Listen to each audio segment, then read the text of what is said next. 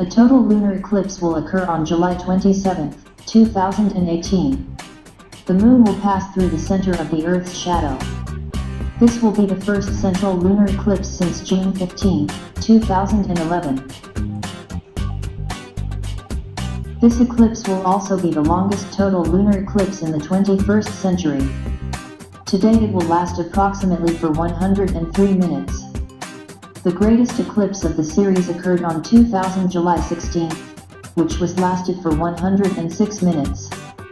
This eclipse will be the second total lunar eclipse in 2018, after the one in January. The eclipse will occur simultaneously with the perihelic opposition of Mars.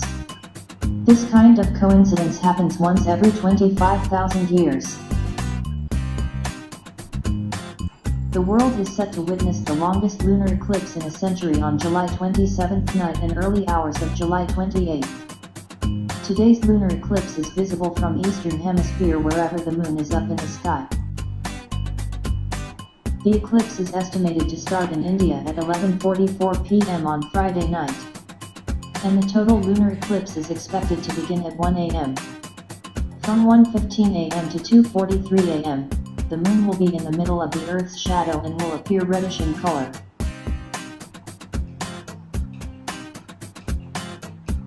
As darkness deepens, contrast will improve, and the moon will become a stunning sight against the deepening blue.